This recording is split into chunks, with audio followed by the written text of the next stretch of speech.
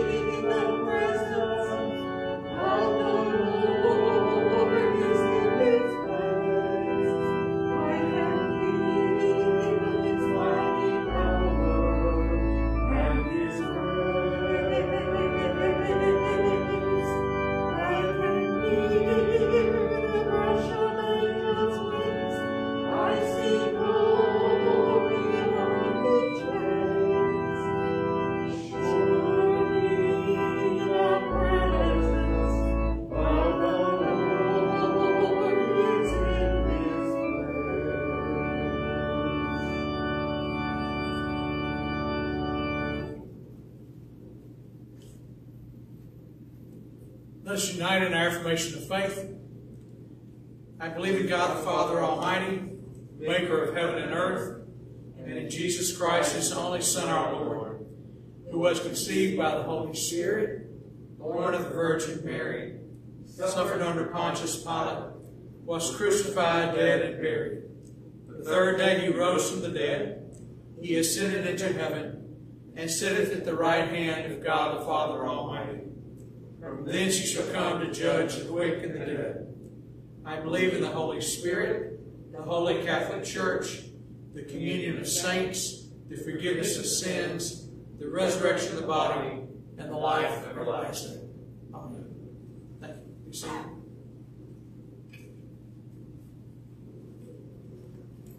Our Old Testament lesson this morning is from the book of Jonah. Chapter 3, verses 1 through 5. This is after Jonah has had his experience with sushi, and he has gone to do what God sent him to do in the first place. The word of the Lord came to Jonah a second time, saying, Get up, go to Nineveh, that great city, and proclaim to it the message that I tell you. So Jonah set out and went to Nineveh, according to the word of the Lord. Now Nineveh was an exceedingly large city, a 3 days' walk across. Jonah began to go into the city, going a day's walk. He cried out, 40 days more, and Nineveh shall be overthrown. And the people of Nineveh believed God. They proclaimed a fast, and everyone, great and small, put on sackcloth. When God saw what they did, how they changed from their evil ways, God changed his mind about the calamity that he had said he would bring upon them, and he did not do it. Amen. We want to remember those in our prayer list, and I know we've added Tim Jones to the prayer list this week. Does anybody here know of any others? We want to remember our first responders and service members, Jacob Roth, Isaac Dorning, Chris Tucker, Jesse Owens, Daniel Westmoreland, Jason Cruz, Jerry Lovell, Jeff Lovell, Nick McCoyne, Matt McCoyne, Blaine Click, Tommy Henley, Bradford Norton, Michaela Pierpoint, and Matthew Hill. And our healthcare workers, Cassandra Waters, Jessica Woody, Kendall Hill Ibarra, Sarah Fitzgerald, Shelley Woody, Kimberly Height Nace, Jennifer Leland, Laura Ballard, Jessica Bitwork, Lisa Donaldson, and Mary Sneed. Let's bow our heads.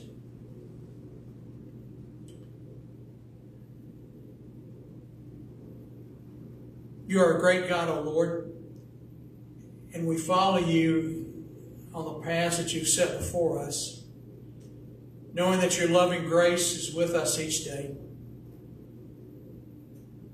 And we pray, O Lord, for your deliverance from this time of pandemic, and that healing would come, and that the deaths would go down, that the world might be healthier. We pray, O Lord, for our world that is so filled with violence and hate, that may dissipate as well.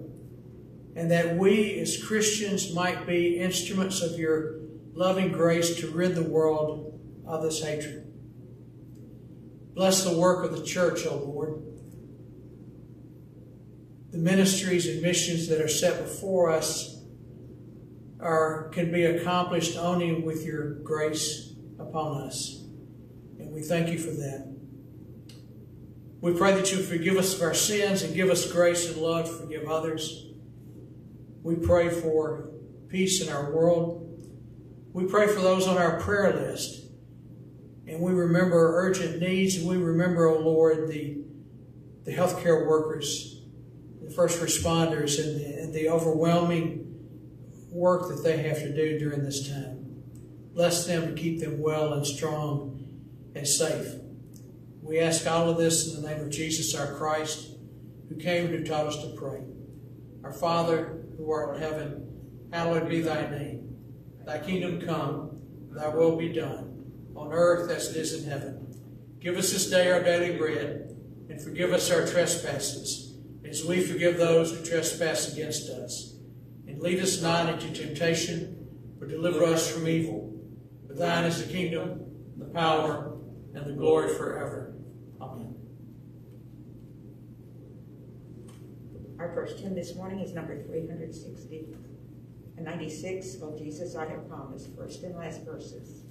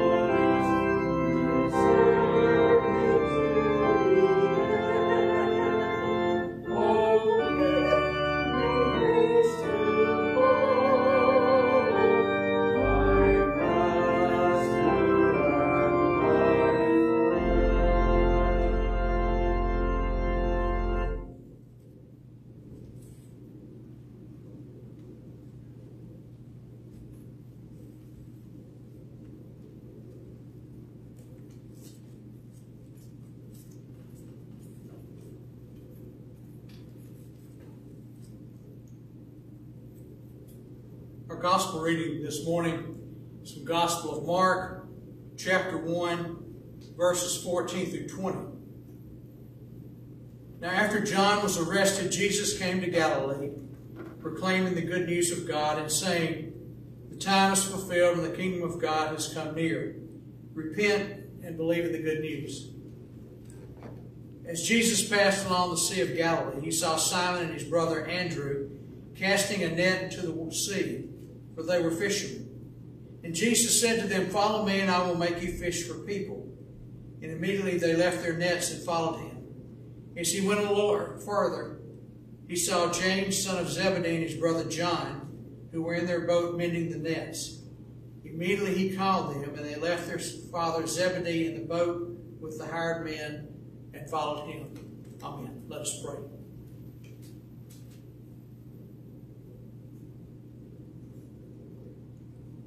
In the name of Christ we pray. Amen. This call to preaching to discipleship story has caused some reflection on my part this last week as I look towards retirement in a few months, but not an end to ministry, I hope. And as my thoughts went back to my saying yes to God, I realized that it will be 50 years ago this April that I went to the chancel rail at Blakemore United Methodist Church on the left end where it kind of bends around on a Holy Week service. I think it was Good Friday night. And I said yes to God. I will go into the ministry, but Lord, I don't want to preach. I'll do some other form of ministry. For it was in that same sanctuary about 18 months earlier, I was making an announcement for the youth. And I was on that side of the lectern, and when I got through, instead of 2 steps down, there were like 6 or 7 steps. And as I got right in the middle, headed back to my seat, the preacher said, "Did y'all understand him?" And people said, "No." And so that kind of scarred me, and I thought, there's no way I could be a preacher. I would just have to do some other form of ministry, and you can see how well that turned out. At that time, after John the Baptist had been arrested, Jesus came to Galilee. He'd been in Judea, but he came to Galilee preaching. And in his preaching, there was a call to discipleship, a call to a movement that would change the world. God stepped into human history. Mark has 3 views of Jesus. They are of Jesus as preacher, and as exorcist, and as teacher. And this is, of course, a picture of Jesus as preacher. This is the most popular call story of any of the Gospels. And in it, we're introduced to Simon, who is nicknamed Peter by Jesus.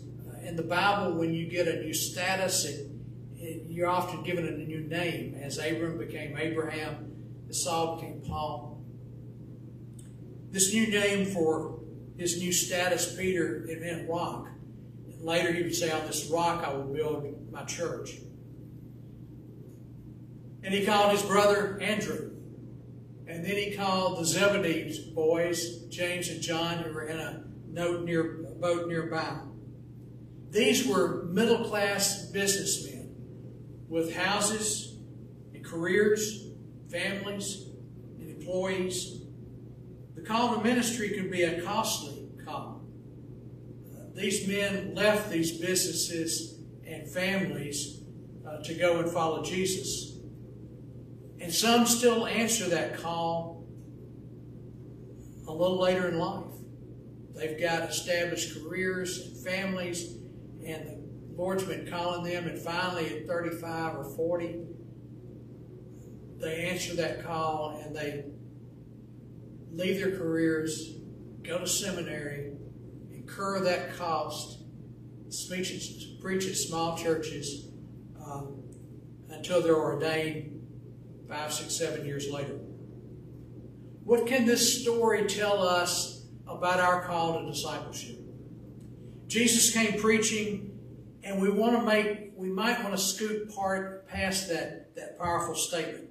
Jesus came preaching. Oh, it was different then. It was in person. There were no empty front row seats. In fact, they got so close to him that in one of the Gospels, he gets into Peter's boat, says, "Back up a little bit so I can see more of the people who's preaching them." There were no microphones, no speakers. It was just his voice. We do it somewhat differently today, but we still have this method of message. In-person verbal communication is still the most effective form of communication. Almost all who heard Amanda Gorman at the inauguration this week can attest to that. There's always light. If only we're brave enough to see it. If only we're brave enough to be it, she said, in the hill we climb. By the way, I saw this morning that on Amazon, her 2 new books are number 1 and number 2 on their sales list. But we were moved by her command of words as she recited this poem. We have other media today, and preaching and teaching and poetry may seem frail, and yet they are still effective. His preaching is given impetus by the fulfillment of time. It says, when the time was fulfilled, it doesn't mean it was a certain date or a certain time on the clock. It was when the Lord said time is right. He came. And he said the kingdom is at hand. Time has moved from the anticipation that we had during Advent to a time of actualization. The kingdom is here. And sometimes I think we would like to stay in that anticipation mode. That's the mode where we know and are comfortable in. For there we can complain and we can long for God and we can say he hasn't come yet and when will he come, and that be our focus. But when the kingdom is at hand, when it's near, when it's upon us, as Jesus preached, we're a little bit more uncomfortable with that, because that means we've got to get away from our complaining and groaning. We've got to do something because that kingdom is here and the power is upon us. We don't quite know what to do with it. Kind of like we don't quite know what to do with the resurrection of Jesus. We can talk about the cross a lot, but when the resurrection of Jesus comes, it leaves us a little bit baffled. Jesus said, believe in the gospel. The gospel, what is this exactly? What is this gospel? It's good news. It's both the subject of Jesus' teaching and preaching in parables, wise sayings, words of grace and mercy and love. It's teaching about life and how to live in God's world with his loving grace. His message is mysterious at times. A lot of times we just don't try it. G.K. Chesterton, and I've quoted this before, the Christian ideal has not been tried and found wanting. It has been found difficult and left untried. And sadly, sometimes the church leaves it untried and forgotten. The best way to be the church, by the way, is to be the church. And Jesus says, love your enemies, forgive others as you are forgiven. We have a hard time with that one. Go the second mile. When somebody asks for your shirt, give him your coat as well. Difficult words, but words that point to the kingdom of God and what it means when that kingdom is upon us. And we're called to be a part of this gospel. But his gospel is also lived out in who Jesus is. A friendly man, a popular man who went to parties with good food and wine, a man seen at prayer at all hours of the day and night, a man who taught and left the audience astounded and amazed, one who healed and touched and loved and humbled himself, even going to a cross. He is God on earth who suffered at the hands of man a despicable and cruel death, but was raised from this death to give us new life. Jesus came preaching through his words of life about the kingdom of God and who he was. Lamar Williamson has done a commentary in the interpretation series, and he noted in his writings that the introduction to this commentary is 25 pages long. And he noted that Mark does the same thing in 2 verses. He introduces the whole gospel in these 2 verses. Now, after John was arrested, Jesus came into Galilee, preaching the gospel of God, saying, the time is fulfilled and the kingdom of God is at hand. Repent and believe in the gospel. What powerful words. Now, Jesus' first words direct words that we hear of were the words of Jesus in our passage that are coming up. He came up to Simon and Andrew in their boats. He said, "Follow me, and I will make you fishers of men." I know it's a little sexist in the language, but I love the poetry of it. Follow me, and I will make you fish for people. Follow me. That's the essence of discipleship. Rabbis and teachers taught as they walked, and if you wanted to follow a particular rabbi or teacher or philosopher, you did so as you walked along with him. You might literally follow. And he says, "Follow me." There was that personal connection to Jesus. The gospel is about him and the kingdom he brought. We cannot stress too much how these were common folks who worked hard and who responded to this. Two things to note about this call. Follow me. I think in my preaching over the years, as I think about it, I've done a disservice to this text. I've kind of tried to explain it away. I've said that, Jesus had been around maybe a few weeks, and they may have heard him at some event or heard him a few times, and maybe the gospel's starting to work in him. And that may be so. But that kind of explains away the dynamism of Jesus' being and the force of his personality. The charisma that he had, that made folks realize that he was good news, that made everything else pale in comparison. There was that spiritual force about him. And so I've maybe been wrong in saying that. Maybe it was just clearly as it showed that he came and he said, "You follow me and I will make you fish for people." And there was something in that commanding and yet gentle voice that was an invitation to more in life than they knew.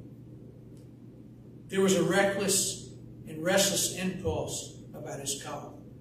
Reckless, some say that the people would be offended at the idea that James and John would leave their father, leave their family, and go into this following of Jesus. And the second thing is, I believe this follow me is in line with his call to repent. Repent is a word that we must not miss in the passage. It's not just being sorry for our sins. That's not the fullness of repentance. But it's a move to God, a decision or awareness of a need to walk Godward in our lives. Not all of us are called to preach, but all of us are called to follow Jesus Christ. All of us are called to discipleship. John Calvin said repentance involves two dimensions. It's changing our lives for the better, that is, turning away from our sin. But it's also a conversion and a newness of life. It's what we're going to and what fills us. And Jesus calls his hearers to turn around, to shift the direction of their lives, to look and to listen, to give their full attention to the kingdom which is arriving. Then he meets us there. We don't have to go all the way by ourselves. As we turn, we're met by the Lord. And that's where the last part comes in. And I will make you.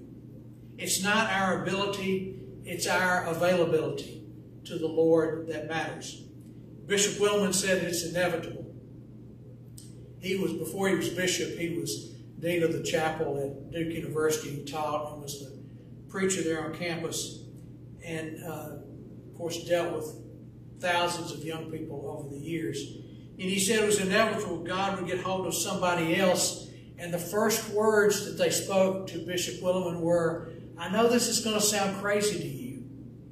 I know this is going to sound crazy to you." One was a brilliant doctor who had graduated from the best schools, who could have had a great practice anywhere, making lots of money. But he went on a medical mission to Africa because that's what he knew God wanted him to do. God takes us where we are and who we are, and he makes us more than we may dare to dream. Jesus said, "Come and follow me and I will make you." That's the fullness of the repentance, is when we get to that point and let him mold us in the image of who he wants us to be as we grow in Christ, as Paul says. The last thing is there's an urgency about this call on everybody's part. There was this couple at one church, And she was at church every Sunday, but he was not. He didn't come to church. But he had to go to the hospital, and I went and visited with him and prayed with him and for him. And one day I got a phone call, one Sunday. Preacher, Andrew wants to be baptized. And I knew that she meant right now. This was not, well, we'll set this up. She meant, come over to the hospital right now and baptize him. He felt God's call. And he knew the urgency of his needed response. And so I baptized him in a bed at St. Thomas on a Sunday afternoon, as I've baptized some here in Columbia. We need to recover that urgency in the modern church. If we want to be the church, we have to be the church. And a lot of churches are not ready to be the church. We need to be the church and let Christ create in us who he should be. We've a story to tell, and we've a love to live, and people need to hear it and see it right now. Amen.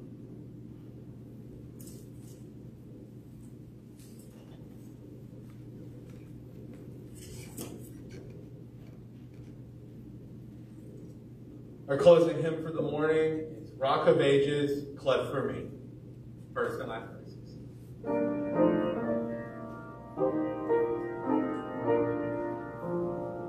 Rock of ages, cleft for me, let me hide myself in thee, let the water and the blood from thy wounded side which flow be a sin of double cure, save from wrath and make me pure. While I draw this fleeting breath, when mine eyes shall close in death, when I soar to worlds unknown, see me on a judgment throne. Rock of ages, cleft for me, let me hide myself in thee.